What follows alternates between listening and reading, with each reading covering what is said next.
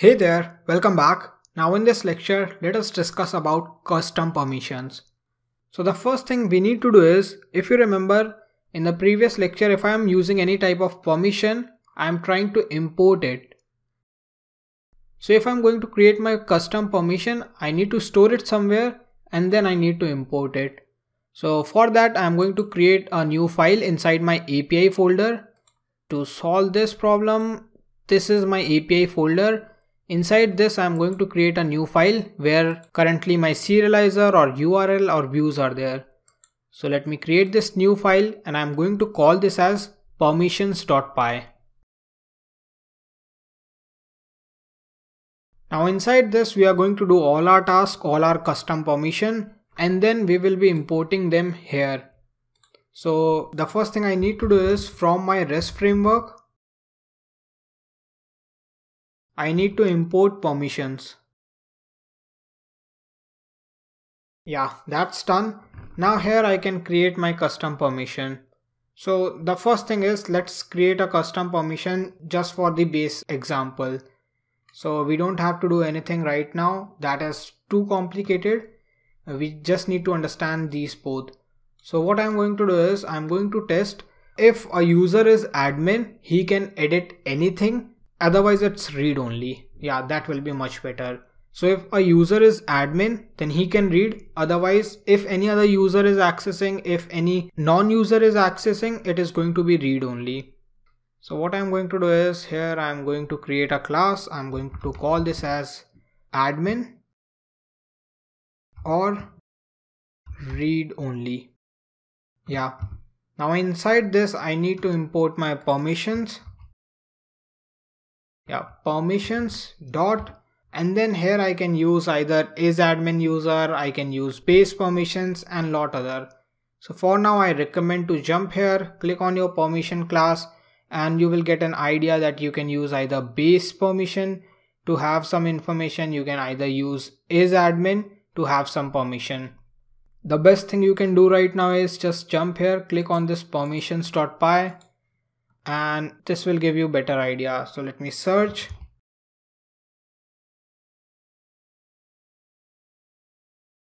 Here you can see we have a class called isAdminUser. Now this class is pretty important. With the help of this class, we can allow access only to admin user. You can see. So what I'm going to do is, I'm going to import this. Remember, this is inside our permissions.py, so we can utilize it. Let me copy this one and I'm going to import it here. Now here we need to define the type of permission. So if you jump here and if you click on custom permission, we have these two options. Now what is this? Now when we use this has object permission, we are specifically testing, we are specifically checking a particular object. So talk about review editing. So the individual review object can be edited by its own owner. At that point of time, we need to use has object permission. Otherwise, we are going to use has permission. So we are just generally checking if the user has permission to read or anything else. If I jump back here, I'm going to use method called has permission, and it is going to take myself, and then I need to pass request and then view. If I jump here again, it's self, request and view. Now this is pretty important to know that we need to return either true or false. So if we are returning true, that means they have permission. If we are returning false, that means they don't have permission. Now what my aim is, if the user is admin, then I need to return true. If the user is not an admin, then I need to return false.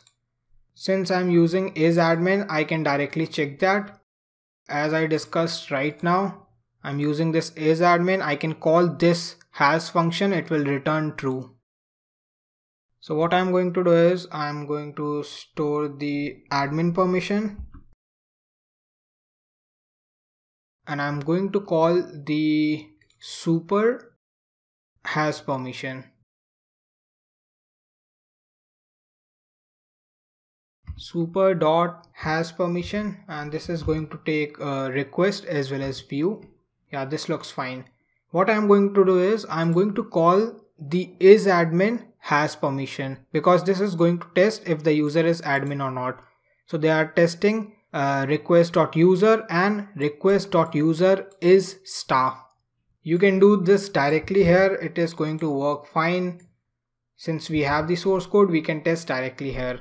So if the both condition are true, if we have a logged in user, if we have a user and the user is underscore staff is true, so that means we are going to get a true. We have a permission about admin. The next thing is to return. So this is only about admin. Otherwise, we are going to check out which permission they are trying to access. So I'm going to test their method here instead of using get. Yep, I'm testing if the request is get or they have the admin permission. This looks fine. Let me try to import it here. So this is a custom import, so I'm going to import it here from my watch app, then API, then I'm going to use my permission import, and this is going to be admin or read only. Let me try this here. This is review detail. Let me refresh. Okay, I did a spelling mistake. I need to improve it. This looks fine. Let me get back. Refresh this one again. You can see I'm able to access it, but only for get. But if I try to log in as John right now, I'm still not able to edit it. Why? Because only admin can edit it. Okay, let me try to log in as Shubham.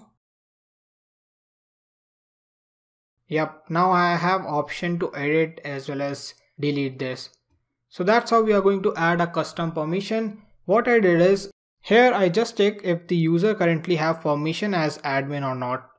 Remember, this line is pretty important, and here we are also testing if our user has admin status, that is staff status. That's all. That's the only thing you need. Now let us add the major custom permission that we really want. So at currently you see anyone can access this page. That means admin can access this page. What I want is if we are logged in as review owner, we should have these options. Otherwise, it should be a get request. So that means let me create a new class. Review user or read only. Yeah, I need something like this. And this time we are going to use base permission. So if the user is review owner, then we are going to give him the permission to edit. Otherwise, it is going to be read only. If you jump here, this will help you to understand more about these conditions.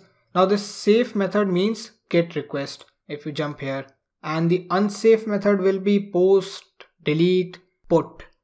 We don't want anyone to access them. Only a specific user is only allowed to perform these tasks. Otherwise, if our API is free without any permission, anyone can send requests to our database directly. That is why we are using these permissions. So what I am going to do is I am going to utilize this has object permission, because I am accessing an individual object, that is object number 3, and then checking if the user is Shubham or not. So what I am going to do is I am going to use this has object permission. Inside this, let me create a method. Now here I need to first test if this is a safe method or not. So if you check out this line, this safe method, I'm going to copy this one and correct all the indentation. Now here this will give you a better idea. Check permission for read-only request, check permission for write request. So that means if the request that we are getting is safe, here the request is get, that means they are only accessing data. What I am going to return is true. Now here if the request is not get, that means they are trying to send a post request, put request, or maybe a delete request. At that point of time, what I'm going to do is I'm going to compare them. I'm going to check if the user is equals to the review author. So here I'm going to use return and I'm going to compare the object. Let me select the object and then I'm going to select the review user.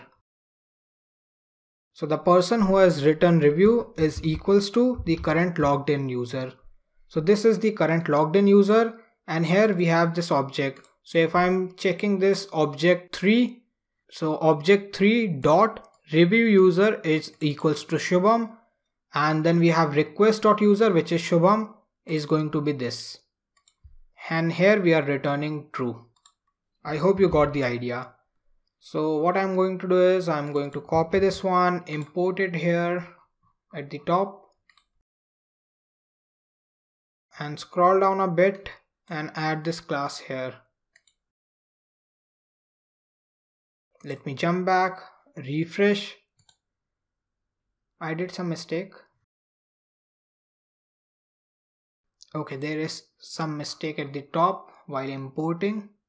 Okay, I added it here. I should add this particular line. Let me remove this one. Since this is a custom review, I need to add it here. Remember, I need to import it from my permissions file. Save this one, get back here and then refresh this one. Okay, currently I'm logged in as Shubham. I'm able to edit this. I have this option. But if I log out, try to log in again as John. You can see I only have option for get request. So I hope you got the understanding about this particular thing. This is pretty important. We can do something similar on the top. So if I get here, I can directly add this type of permission here.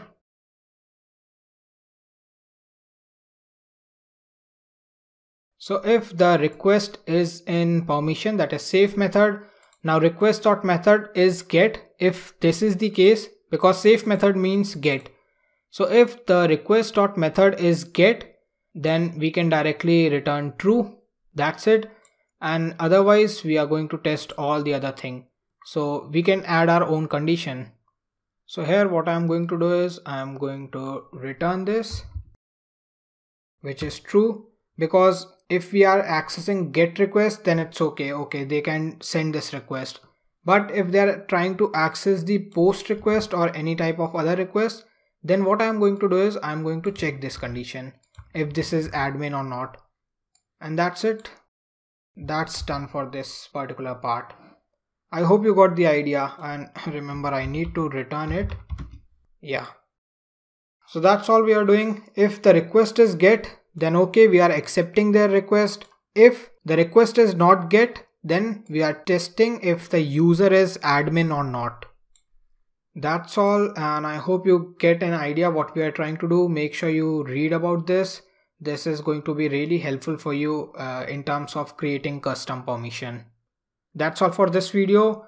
We can do a lot of things inside this part, but I think this is enough for now. Let us add more complications through authentication, and then we will talk about this again. I hope this lecture was helpful. Thank you for following, and I see you guys in the next one.